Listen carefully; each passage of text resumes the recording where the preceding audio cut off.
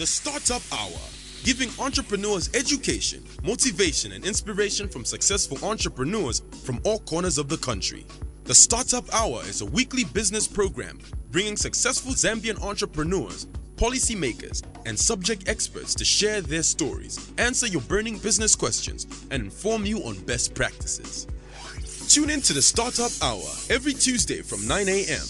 Startup Hour in association with Power FM. Very good morning indeed. My name is Patrick Chifwambo. Today on the Startup Hour, we discuss feeding Zambia, unlocking Zambia's agricultural potential with Lillian Elidah, founder of the Twaala. Lillian Elidah Dakamumba is a professional chef with experience in Sweden, Zambia, France, and Switzerland. She is a food writer for the Post newspaper Zambia. She was born in Lusaka, Zambia, raised in Sweden, and studied in Switzerland. She is also chef and owner of the Twaala Companies, under which she runs and operates the Twaala Restaurant. She studied at the Caesar Ritz Culinary Arts Academy in Switzerland. In 2010, she received a membership certificate from the French Association Devoir du Champignon. In 2011, she was honored with a certificate for the creator of African fusion modern cuisine. Lillian Elidah has featured on the travel channel CNN DHL Africa, where she got to teach the world about the Zambian cuisine and eating culture. She's now ventured into agriculture and print with Twaala Magazine and Twaala Farms. I have a quote for our guests and our listeners, and it goes as follows.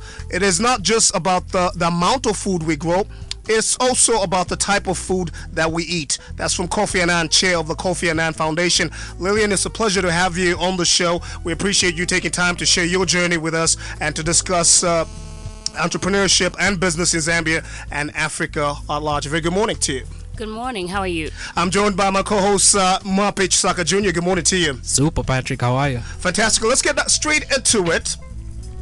What was there any particular family member that encouraged you to pursue your passion of cooking? Well, I'll basically... Or cuisine, should I say. Oh, you mean going to the culinary arts? My whole family has been involved in the restaurant industry and then agriculture. So for me, I felt like it came as a natural thing to do. And my grandmother was a very big influence in that.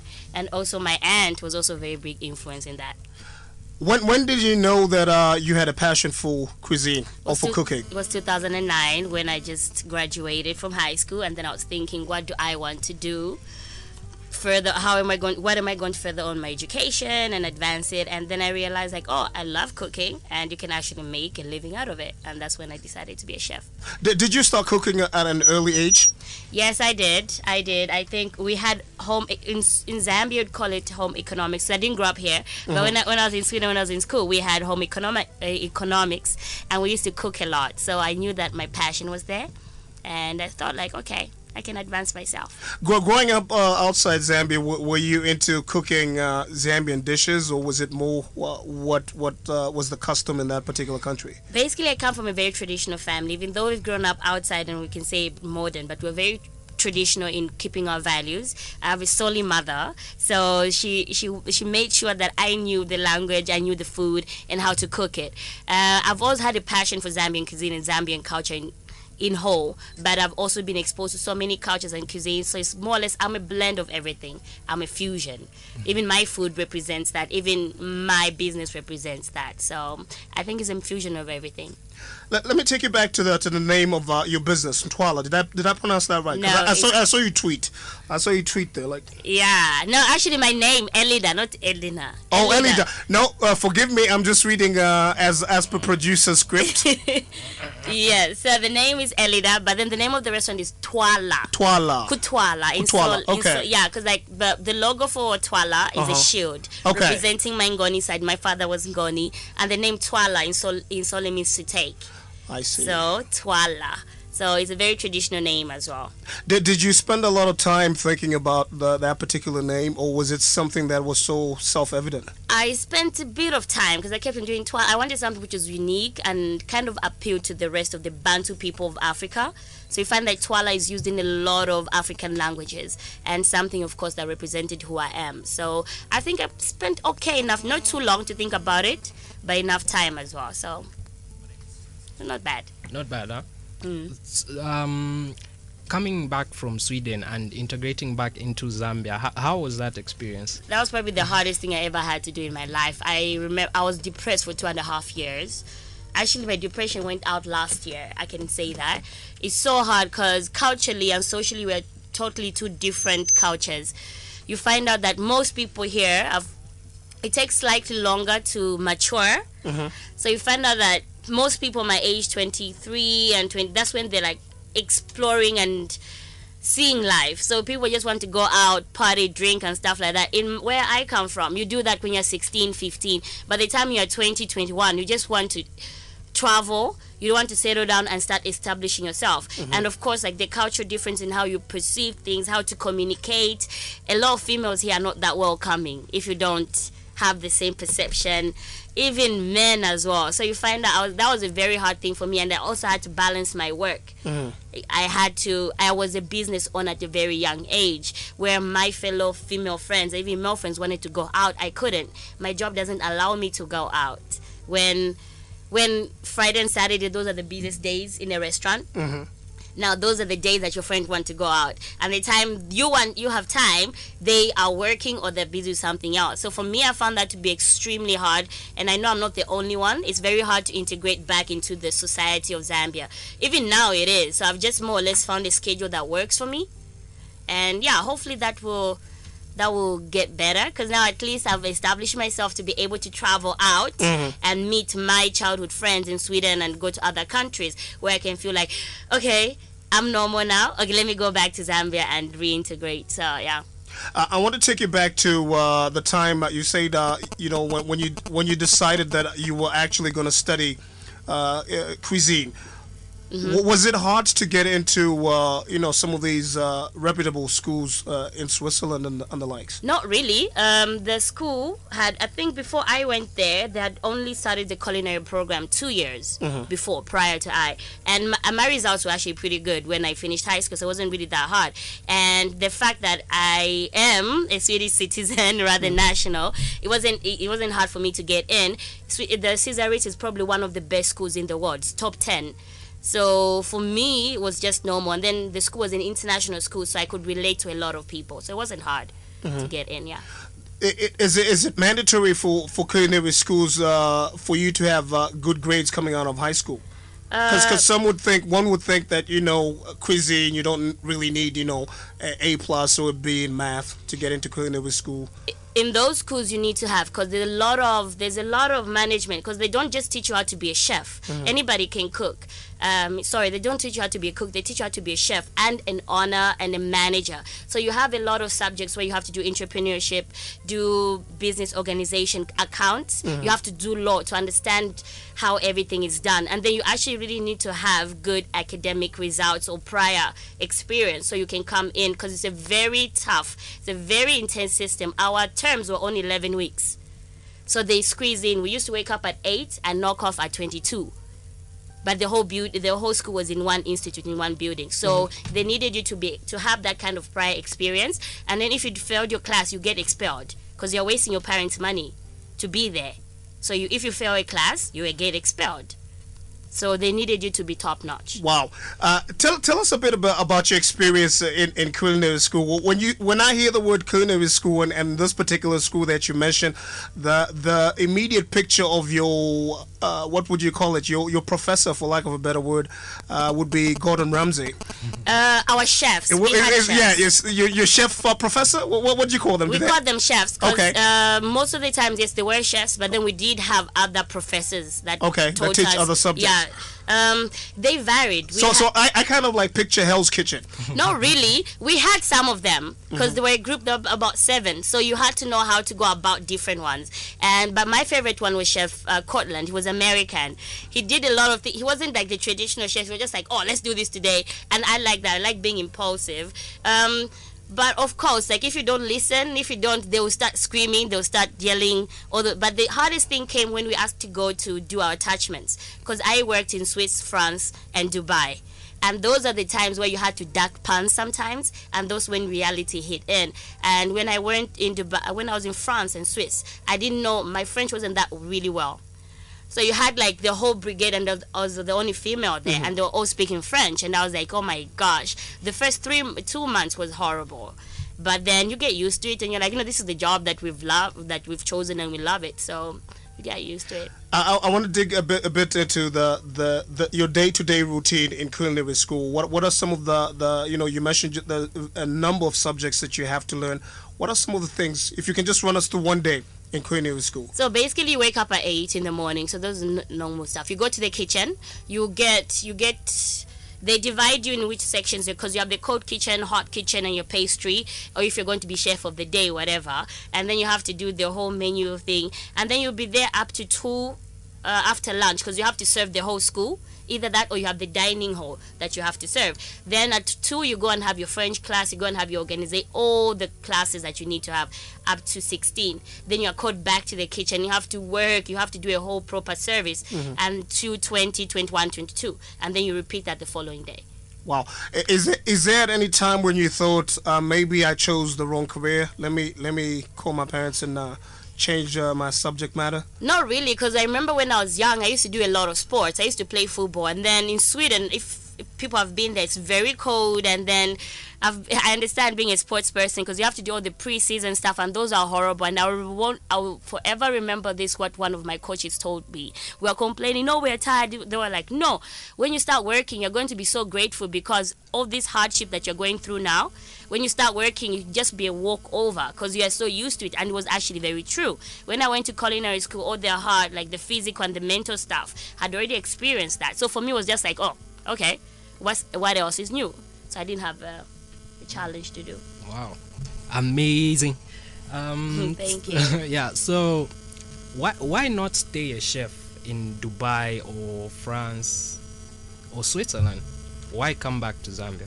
All right. So the reason why I decided to not stay in France and Swiss for the first, I wanted to explore the world. Then I had a choice either going to the States or going to Dubai. I wanted to go to Dubai because I was 21 at the time. I was 20, 21, 22. I wanted to explore the world. It's very important. And then Dubai gives you a certain culture that you've never experienced before.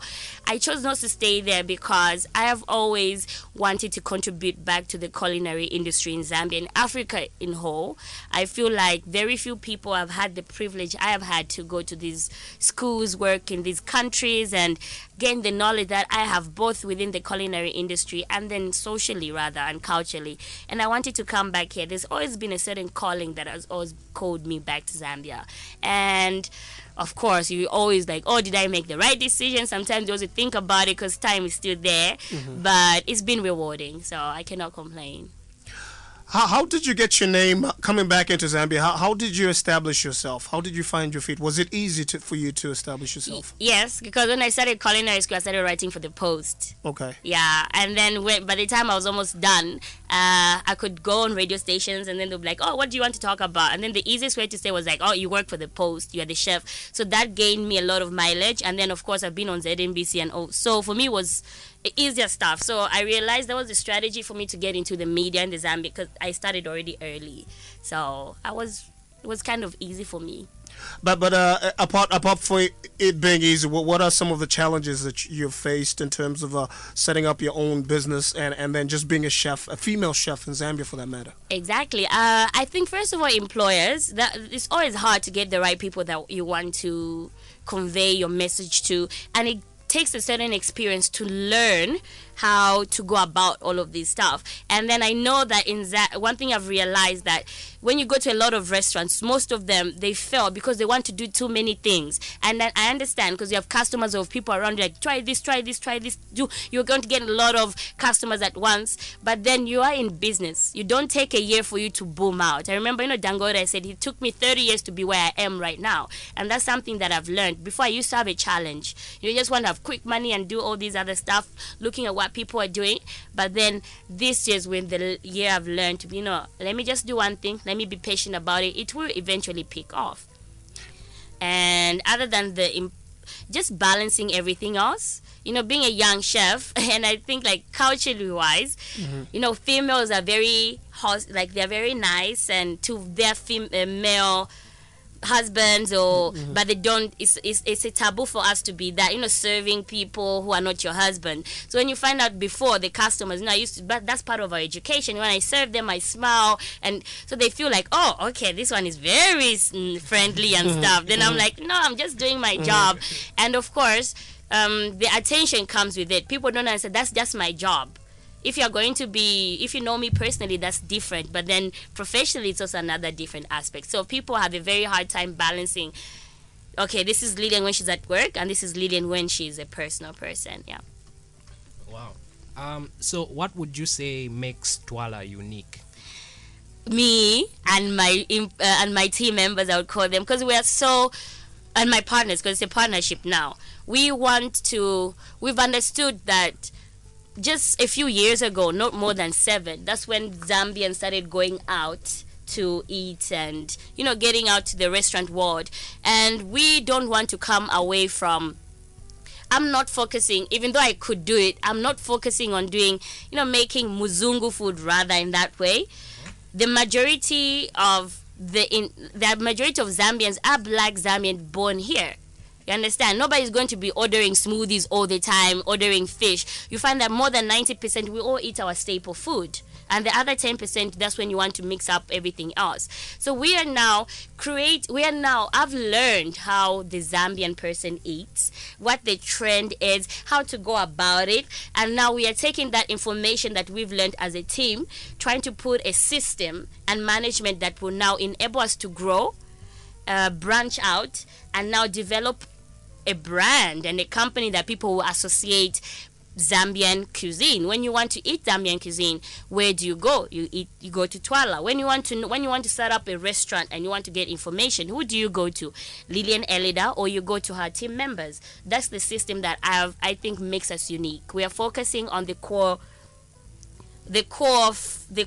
of the Zambian culinary arts, but we are taking it to a professional aspect. I'm not really concerned about having 100 people come to eat at my restaurant. As long as I get enough people that it would take for me to break even and make a profit. But at the same time, I'm learning, because the knowledge that I'm gaining now is what's going to sustain me when I want to open my resort, when I want to go to other parts of the country to open up. Lusaka is not just Zambia, and as we know, other parts are developing. So that's what I'm looking at. Lillian, you've raised some interesting points that I want to touch on. Firstly, why did you find it necessary to enter into a partnership? My team members, my partners have been with me since I started, and as I mentioned, it's very hard, even everywhere you go in the world, but somehow, specifically in Zambia, to find very loyal people. They were with me when we had no money, when we went bankrupt as a company and we had to figure out, and I feel they understand my vision. They understood it then. That's why we decided to merge together. And surprisingly, 99% of my team members are females. They're young females, and they know we have a vision to go to. It's not just now. And I felt like it's part of me. I don't like being selfish. Those are the people that in 5 years from now, where they'll be the ones who will take Twaala further on. They're going to train the next upcoming generations who will be working for our company. Then they'll be able to train them. I'm sharing the knowledge that I've gained, and then they're also sharing with me their strength and loyalty, so we can train up the next generation of Twaala employees, so that our business can further on stay and advance. That's my vision. My vision is not to make 1 million kwacha this year. My vision is 20 years. I'm still making money. I'm still in business, and we're still developing. Interesting. You talked about the corners of your business, which is, you mentioned an interesting figure, and I want to find out more about that. You said 7 years ago, Zambia started eating, and you're monitoring, you came up with a system that basically takes into account what Zambians eat. Enlighten us a bit on that. Well, why do you say 7 years ago? Because I would argue, for instance, to say, well, Zambians were eating in 2000. Not really, because since I moved to Sweden, my parents made sure that I had to come back to Zambia just to acquaint myself with the culture. Most of the times, people would just go and eat like a pie or whatever in town. Even traditional foods weren't in demand or popular then. And I've just realized 7 years ago, that's when things started coming off. And in terms of food, Zambian people are very particular with their food, but you like it to have it simple. You don't want to be like, what? C'est foie gras avec la. You just like, okay, this is chicken avec with le chihuahua. Exactly, stuff like that. So, but then it takes a certain knowledge to know about it. And I feel like I've gotten to know, like, okay, they will like this. Let me try this. Let me go about it. And then it's just simplicity. In Zambia, we like it simplicity, but we also want to be like, yeah, that is the thing. And that's always a balance for a lot of restaurant owners to find. If you're targeting the average Zambian person, though. Unless you're targeting the Muzungu expatriates, rather. There is very simple. And what do you from the trends that you say that you're following the trends, the eating trends of Zambians? Well, what is it that you found interesting in these trends? That if other than that they like it simple. Yeah, other than, like, for instance, I remember quails 3 years ago, they were very in. Everybody was talking about quails when it comes now, nobody even asking about them. So, and then the trends tend to fall off very quickly. Even supu yambuzi, remember, like 3 years ago, everybody was like supu yambuzi. Now people are just like, let me just get goat. You see? But then if you're a business owner, you need to understand, yes, I need to fit in the trend, but then you need to have an eye for the future. And that's what that we like following, like, okay, the trend. And as a business owner, you cannot think unless your business is just for that particular trend. I think that's the most important thing I've noticed. And in order for you to notice that, that's how you're going to stay in business, I think. Don't as a business owner, restaurant, don't go too much in the trend. When the trend dies off, what are you going to survive on? It's going to be very hard. Go back to the core mission statement of your business. Stick to it. Eventually, you're going to gain your customers, and as long as you get your loyal ones, always try to evolve. And I'm so grateful that I do have my loyal customers, and we're evolving every single time. And they've seen that since I started being in business up to now, they've seen change in how the business is run, in myself, and in the whole system, to be particular. Okay. I like that you're very honest with the fact that you went bankrupt at some point. Yes. How do you come back from being bankrupt? What type of mindset does it take? The most important thing is to know why you started and where you want to go. I was bankrupt and I really felt bad because I remember we had to sell one of our houses to pay back the money that I loaned, because I was 22. I didn't do proper enough research about the restaurant industry, what took and everything else, and I had to sell one of my houses to pay back the loan that I got. And that for me was like, I am never ever going through that. What would take you back? Because like you've sold one of your forever assets and there's no other option than going forward. What else do you have to lose? I remember we only had like 7 kwacha when we were bankrupt, and we had to change to the location to the place where we are in now with my now business partner. We're staying together, and we're like, what are we going to eat? And then we went to Chadley, the bakery, to go and buy buns, because they stay forever, and then those kind of things. But I've grown up to never give in and never give up. So I was just like, you know what, let's do this. And I am grateful for my parents. I wouldn't have done it without them. And I know a lot of people will be like, oh, you know what, be entrepreneurship and come into business. You really need to have either parents who support you both emotionally and financially, because it's hard. It's really hard getting the money and everything else. But then you also have to know what you want. I know a lot of business people have borrowed money from their parents to say, and then time and time again they've gone bankrupt. They've continued borrowing money from their parents. But eventually it will pay off. You just have to work extremely hard for it to pay off. You mentioned that you borrowed money to start up your business. What is it about the restaurant industry that you did not perhaps research enough that made you that eventually led to bankruptcy? Everything, because everything that we learned in school and all the other doesn't apply in Zambia at all. The marketing doesn't apply, because here word of mouth is the biggest marketing that you get. In the countries I worked in culinary school, we were taught you have supplies. There's a chain of system that goes around in order for you to receive food. In Zambia, don't even have that, because most farmers are not even targeting restaurant owners. In other countries, farmers would be like, I'm about to start growing goats. Can I please start supplying you? How do you want it? They come and beg for you. Here they're like, whatever. Let me just go to any supermarket and sell. Soweto. Exactly. They want quick money either, everything. And then of course that the industry is not developed. You have chefs when they go to the schools here. They 90% I can honestly say they don't know most of it, what really happens in a kitchen. You have waitresses and people who've gone to hospitality schools. The basic of knowledge and service they don't have. You more or less have to start planning and training again.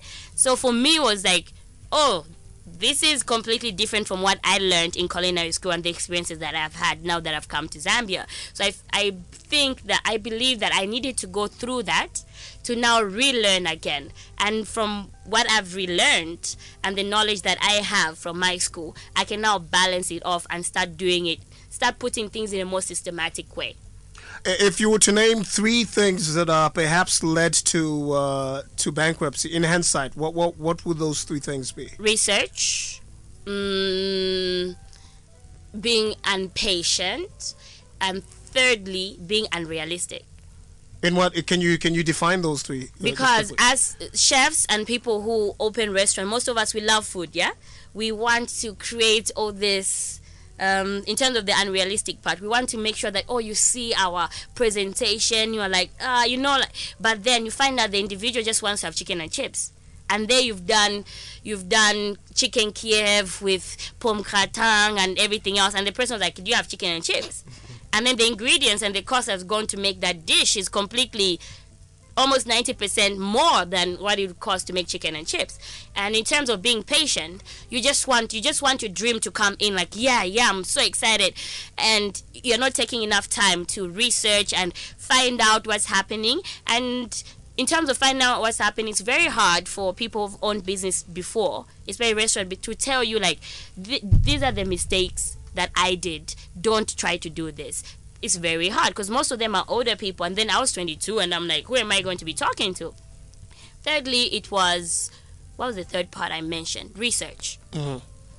What do Zambians like? Sorry. I didn't do enough research because for me, I had a vision, which I still have for my restaurant, and that is to do modern fusion ethnic cuisine. If I may say that.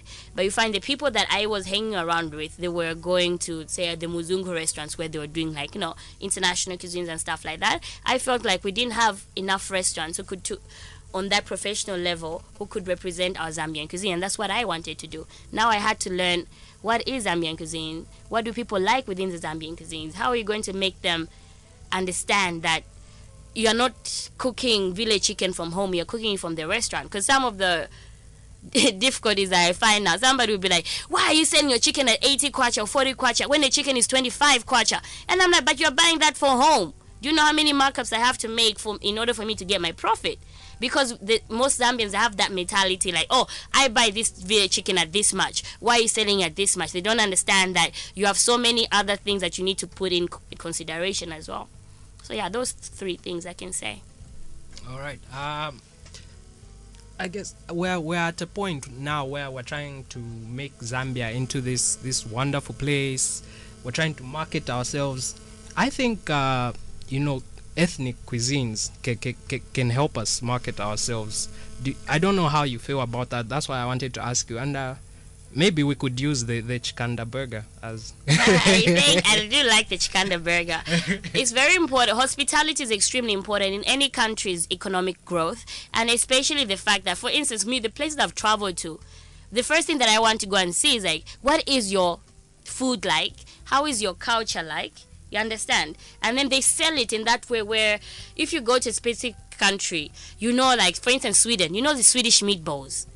You understand? And this, when somebody goes to visit Sweden for the first time, they'll always look up the things that you need to eat in Sweden. And in Zambia, we have all those things. But then it also comes into presentation.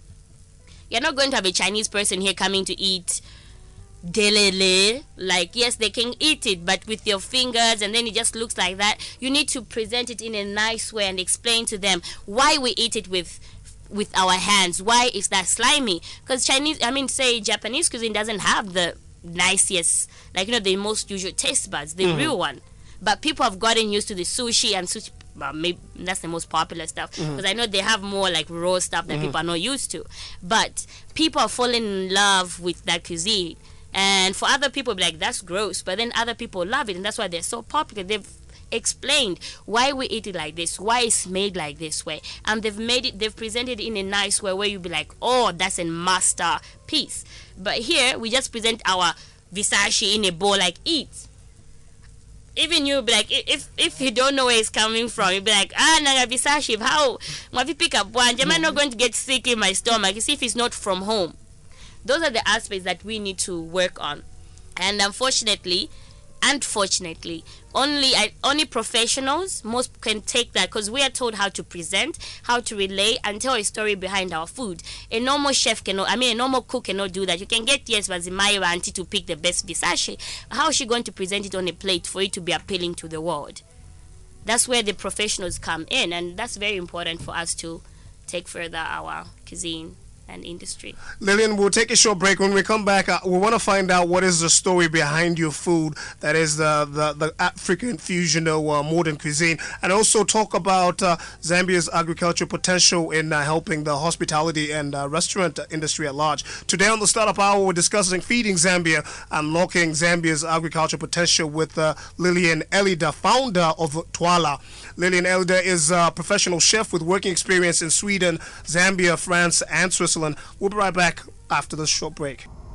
The Startup Hour, giving entrepreneurs education, motivation, and inspiration from successful entrepreneurs from all corners of the country.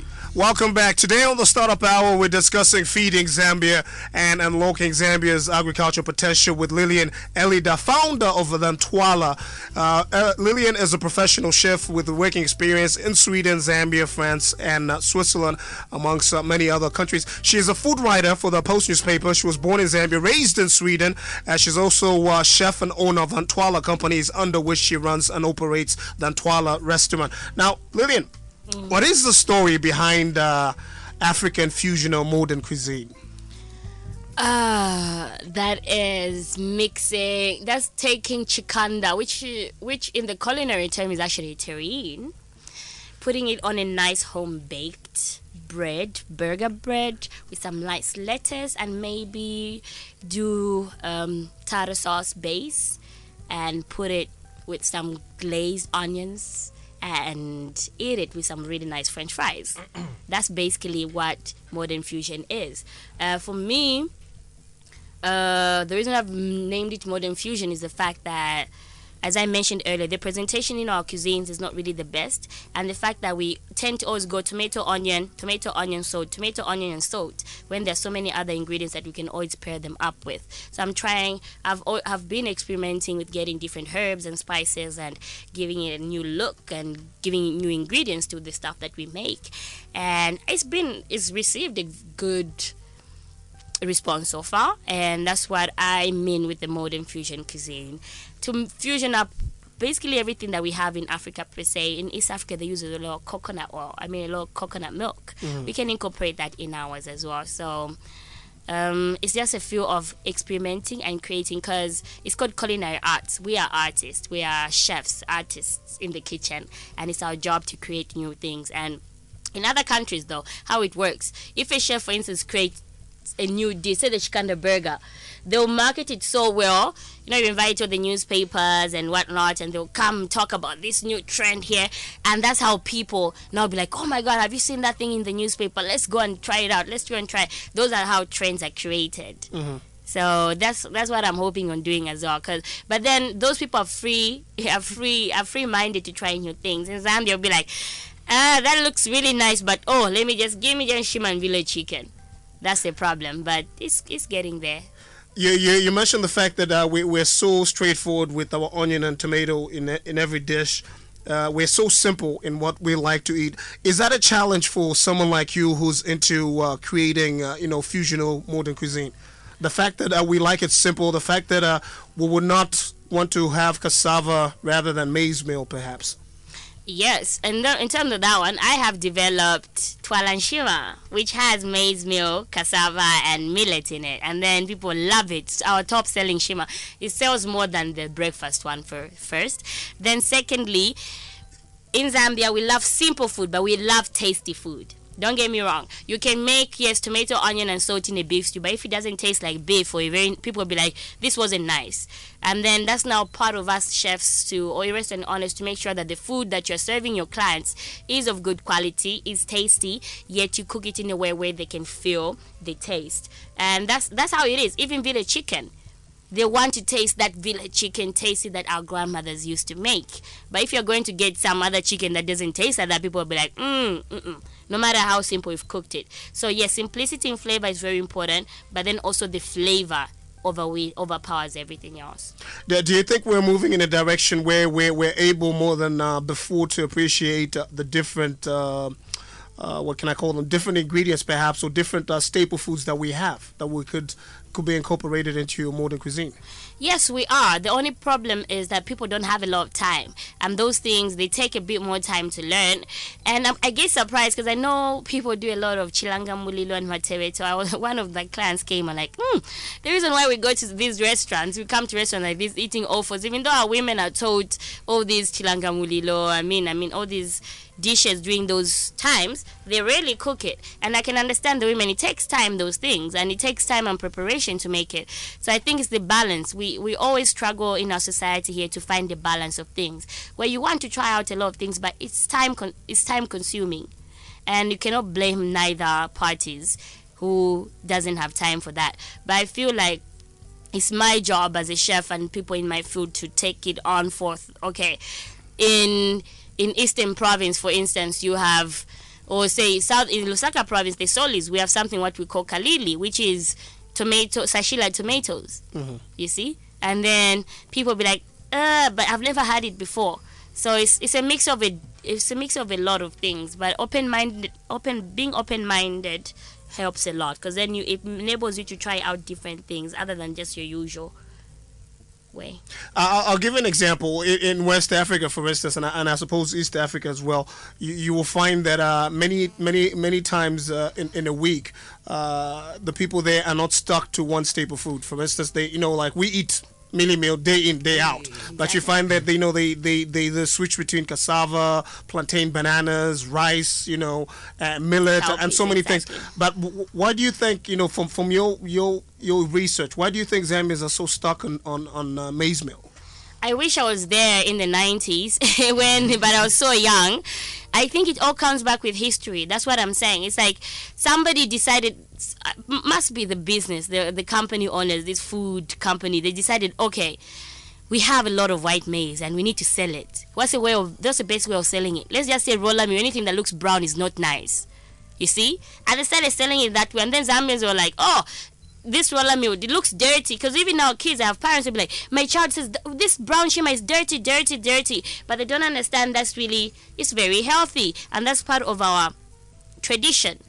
You understand? I think everything has always been told, eat this way from the food companies. And I'm hoping that now the fact that I'm in media, I can help to change that part. It's the mentality that we have. Because as I mentioned, if something comes in a way that's not cooked, or it's not supposed to be, like, you think no, it's wrong. In West Africa, you have delele mixed in beef stew and whatever. Here, even though you can have delele separately, beef stew here, and it's going to be mixed in anyways when you eat it, but just because it comes mixed in, people won't eat and they feel like ew, but then they don't know it might be really tasty. And I think that companies took advantage of that and wanted to sell their products, and they put it in, they present it in a way where saying everything else is not nice, eat this which is nice. Because even bread now, for breakfast, I love my porridge. I love the fact that certain companies now are doing this soya maize porridge. That's what I eat. Kandolo, I love those things. But then we've been stuck with the bread and butter thing, and then that's white bread. It can only last you for an hour or two, because those are fast carbs. And that's why when it comes to lunch, you just want to eat shima. You understand? And for me, I'm like, but why? So it's the mentality that we need to start changing. It can only start changing when people like me, myself, my fellow colleagues who are in the industry, and of course the food companies, they really need to start saying, and more or less the government has to introduce that, saying, you guys, yes, we know you love shima, but have you tried this millet? Have you tried eating millet leaves, or have you tried this, whatever, to get going? Because at the end, we are going to struggle with malnutrition in the country, where we have all these different varieties of food, but people are just choosing to eat maize. And this is where the part now the government has to start involving people like myself, people who are in the food industry, farmers, to introduce these new things on the market. That's the only way to go, and we can have a healthy population of Zambians. All right. You touched on something very important, which is nutrition, because at the end of the day, nutrition is what determines how far you go as a person. Exactly. Right? How good you'll be at your job. Exactly. Someone called it gray matter infrastructure. Yeah, for the brain, because your brain depends on what you eat. After you came back, you said we have a problem with tomatoes and onions. Now, as a chef, how did you, should I say, jump that barrier whereby you're able to get to source different kinds of ingredients for the foods you make? I wouldn't say that, and then we don't have a problem. I said that we tend to use a lot of tomato and onions in our dishes. And then as a business person, and of course a person who have so much respect for Zambian cuisine, I haven't gone away from the tomato and onion. Okay. That's how my grandmother used to cook. But what I've done is, the restaurant, Twaala for instance, at lunchtime we do shima. Then in the evening, I come in now and present other things. Like we have the ribs, for instance, we have sandwiches, and we have chickens that can be prepared in the normal way, but then I am adding a different kind of feel. Like our salad, for instance, is made out of cabbage, but we don't use mayonnaise. We use other local stuff that people be like, oh my God, what's this salad? We have men who most of the time don't eat salads, but then they just come and say, our clients, where's that salad? You need to put salad on my chicken. And those are the small steps that we have to take. You have to be willing to step out to see what people love, and you have to force them to like it. That's what business is all about. You present a thing, make people love it. Kwasila. What is the secret ingredient that you have in your salads that doesn't involve mayonnaise? It's the dressing. Yes, it's a dressing. And it's secret.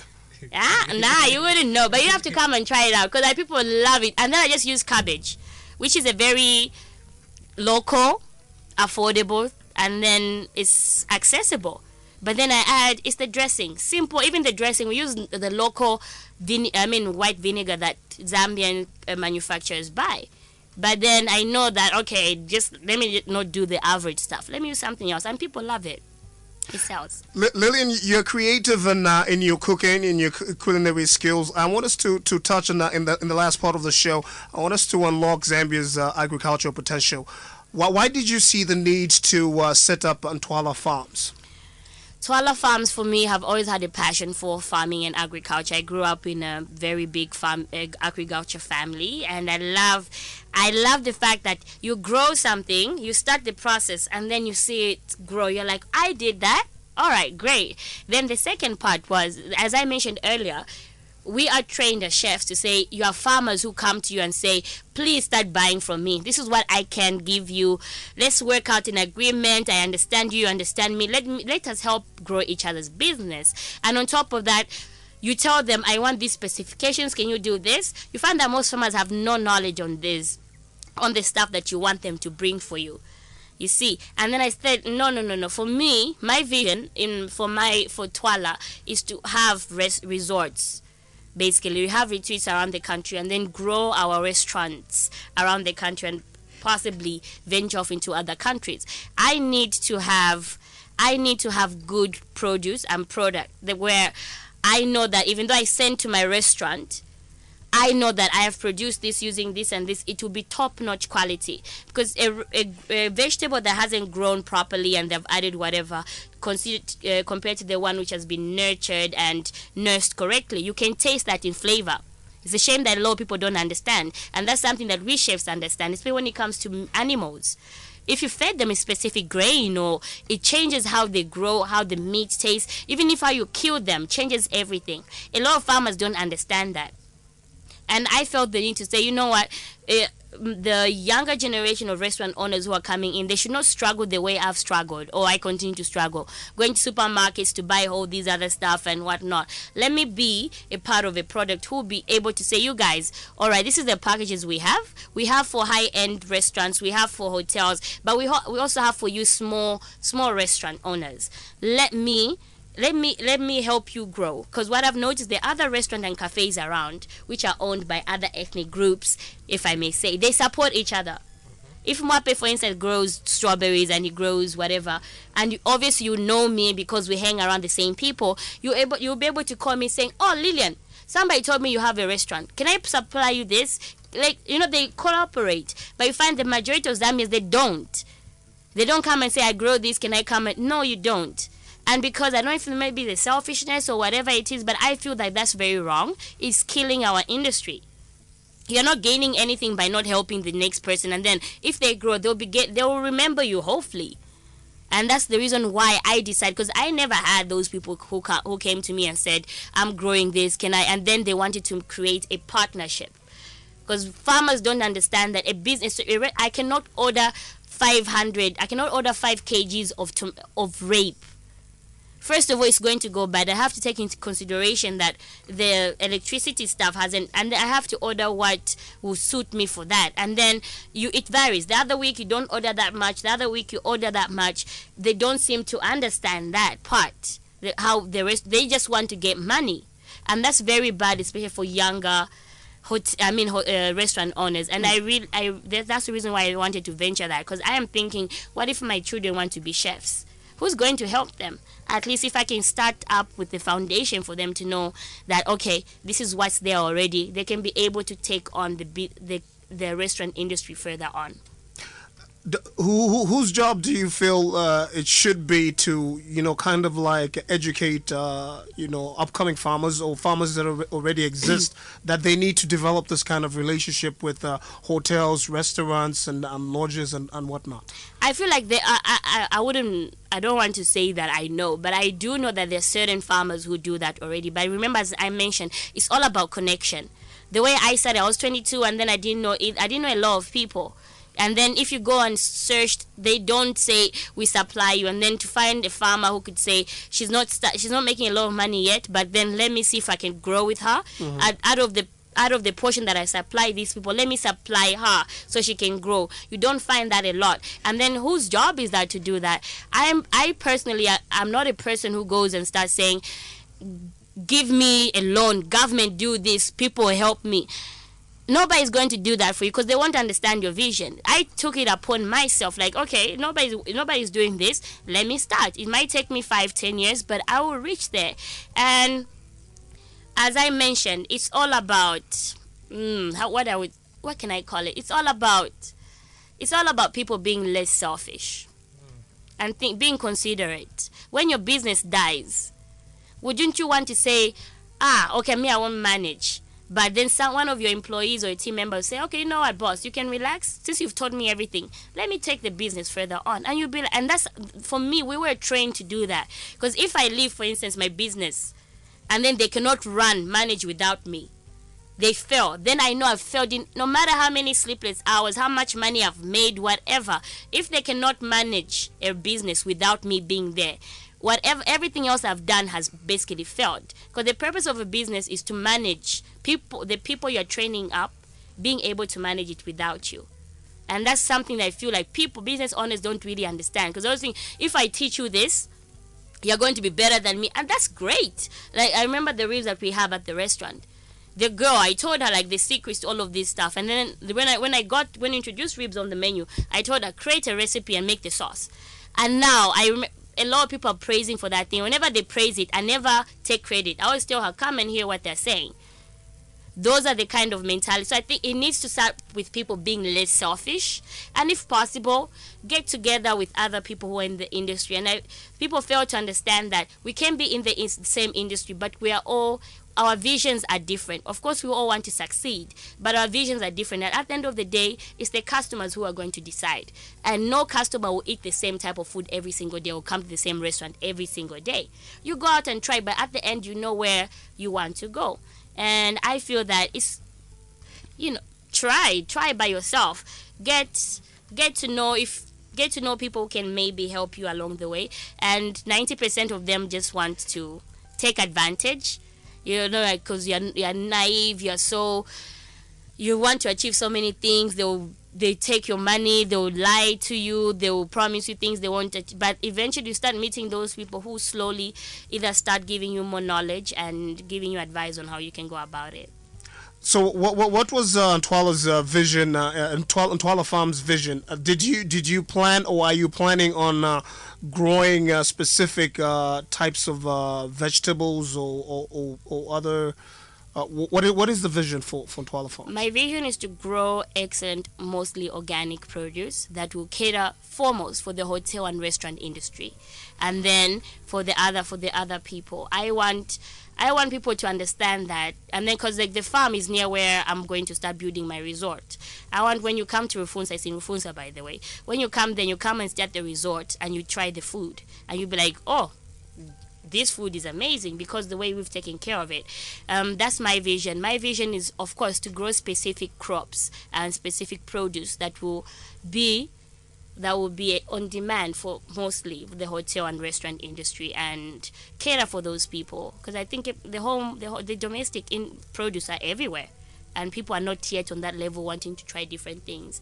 But it takes a lot of knowledge, it takes a lot of research and commitment to do it, because you have to wait for it, you have to learn what goes, what doesn't go. And as a chef now, when I grow something, now I try tasting with different things and then see if there's a difference in texture, in taste, in flavor, and then I'll be like, okay, then now you take it to the people like you, what do you think of, which one do you like the most, and you start growing in that way. So it's a process. That's why you have a lot of farmers or people who've been supplying, they've been around for years, because it took them like 5 years to actually get a routine that corresponds with the demand and the expectation of your produce. For those who are not in farming, what should one understand by the term organic? You said you intend to grow a lot of organic produce. What does that mean? Yeah, by not using a lot of chemicals and not adding stuff like artificial fertilizers and stuff like that. It's very hard though, because this year I did my first trial farming. This year I made a completely loss. I wish I can get back my money, but it's okay. I gained knowledge. So this year I am more aware. I'm going to start next month actually to prepare for it. I'm doing all the research, and I want to go as organic as possible and do conservation farming, and yeah, just grow my business because I love it. I never understood how hard it was until I woke up 5 in the morning, because certain crops you have to plant them in a certain time, temperature, and you have to wait. And then Rufunsa, that area of Rufunsa where I am in Chimsanya, basically never got any rains. Other parts got, but we never got, and it messed up my whole plan for this past year. But this year I'm willing. I never give up, and I know in the next 3 to 4 years I will be very good and one of the best farming businesses around that will cater mostly for the hotel and restaurant industry. Do you hope to use your Twaala Farms as a model maybe for other farmers that would want to help other businesses in the hotel industry grow? Yes, I hope so, because what the other farmers don't have is my culinary aspect of it, where we know as chefs or restaurant owners we expect a certain quality, a certain maturity. Because if you're going rape, for instance, as a farmer I would be like, oh, I'm just waiting for the rape to grow so I can harvest in a lot of, but then as a chef I would tell you like, oh, can you please give me the rape when it's like 3 weeks old, because I want to use it in my salad, or I want to make a specific dish. And you're thinking like, but I've invested in a lot of money in this, how am I going to get it back? It's those kind of, now it's my job now to see, as a farmer, as a business, how I'm going to get money from it, and how am I going to benefit the culinary industry at the same time. All right, you've pretty much covered the entire agribusiness aspect, from being a restaurant owner, a chef. Now we'll have the Startup Hour challenge. I hope it's not one of those, because maybe I've become better, but I hate, what do you call them? Like those questions like either or. Okay, go on. All right, so you're expected to answer without thinking. All right. Yes, you just go. Impulsive. All right, are you ready? Yes, go on. What's at the top of your bucket list? Top. You're thinking. You think? No, you know the thing is, okay, you have to start again. I speak a lot of languages. So when somebody speaks, I have to process them, different languages. Like, what did he mean? All right, top bucket list is to be happy, number one, and not number one, to be very successful and have a happy life. Okay. What's the last movie you watched? Game of Thrones. Mosi or Castle? Neither. Sorry. Who inspires you? My mother. What's the worst advice you've ever received? Do this, do that from people who have never had any experience or are not in my business. Okay. What's your shower song? Ladies, let's get information. Any dinner guest you would have, living or dead, who would you invite? Mr. Edgar Lungu. He's our president. So pass through, Mr. President. What advice would you give your younger self? Be patient, Lillian. Be patient. All right. And what's your guilty pleasure? I'm trying. There's a lot. Oh my God. Bread. I need to stop eating bread. White bread. Yes, bread. I need to stop. It's hard when you work in a restaurant industry. Lillian, it's been a pleasure having you on the Startup Hour show. Thank you very much. It has indeed been a very informative and insightful session, all rolled up into one today on the Startup Hour show. We're discussing feeding Zambia and unlocking Zambia's agricultural potential with Lillian Elidah, founder of Twaala. Lillian is a professional chef working experience in Sweden, Zambia, France, and Switzerland. She's also a food writer. She was born and raised in Lusaka, raised in Switzerland and studied in Switzerland. She's also chef and owner of Twaala Companies, under which she runs and operates the Twaala Restaurant. Many thanks again for coming through the Startup Hour show today. Be sure to join us next week, same time, same day, as we bring you more influential business and thought leaders. Be inspired, and remember, the only person responsible for Zambia's development is you. So what are you doing about it? This has been Startup Hour, bringing successful Zambian entrepreneurs, policymakers, and subject experts to share their stories. Startup Hour, in association with Power FM.